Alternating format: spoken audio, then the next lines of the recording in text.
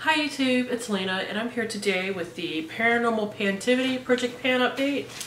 This was created by Andrea, or Pretty as a Peacock. I will link her down below. This is being done in conjunction with the PANtastic Ladies, which is a Facebook group dedicated to panning makeup, and I will also link that down below. So, the idea behind this is kind of spooky supernatural items. You start with 6 prompts, and then as you finish prompts, you roll more in. It started on September 24th, and it goes to September 24th of 2023, which is National Ghost Hunting Day. I do not have any empties this time, unfortunately, but I do have some progress on some items. First is Afterlife, something that's past its expiration date. I still have not started this. Hopefully I can get it started in the next month. It is the Biro New York Bitter Green Essence Toner. Because it is a toner, I'm not terribly worried about the expiration date. But it did technically expire in September of this year, so the sooner I can get that started, the better I will feel. Next is Domovic, something that follows you from house to house. I chose this single eyeshadow from Too Faced, which tells you how old it is. This is a shade. This is in the shade Socialite. My goal is to hit pan. I have used it once. The tip has gotten a little bit deeper, so thankfully I have at least used it this time, because last time we were here I had not touched it. I am focusing more on my Pan That Palette items at the moment, because it is the end of the year, and I want to get done as much as I can. I mean, the palette is rolling over into next year anyway, but if I can finish another shade or two, I'll feel a lot better. So that's not getting much love right now. Next is Revenant, something that comes back, has been repurchased.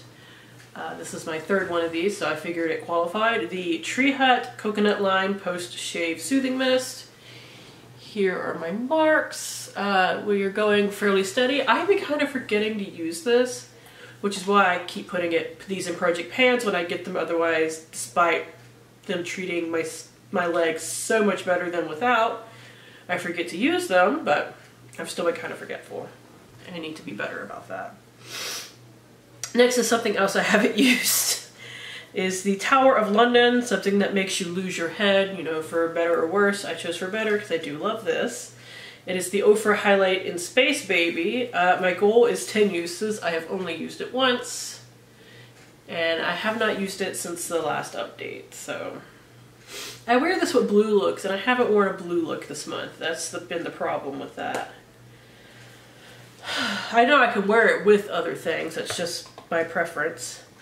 Next is Banshee, something that is close to finishing, and I chose this Maybelline Color Tattoo, just 24-hour crayon concentrate in Lilac Lust. Here's my paper progress. I used it twice since last time, but you know, it's not quite done yet. Hopefully in the next month I can get it done. I can't imagine I have too many more wears out of this. Probably 3 to 4 wears. Now I've been focusing on, like I said, my Pan That Palette with a lot of warmer shades in it. So my other eyeshadow base that I've been panning is what's been getting a lot of use, not this, but I may need to just suck it up for like a week and wear this until it's gone. And finally, I have Ghost, something with unfinished business or something you did not finish. I seem to have a lot of these lately. I chose, it's repressed into my Pan That palette, but it is the shade Psychedelic Sister from Urban Decay. I will put a picture here of what it looked like last time. Here's what it looks like now. I did use it once, so there is some progress.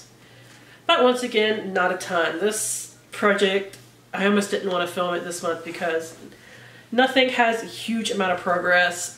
2 things I didn't even use. I don't have any rollouts, but for the sake of continuity, I did decide to get an update up. So short and very short. That is it. Thank you guys for tuning in. As always, I do really appreciate it, and hopefully I will see you later. Bye!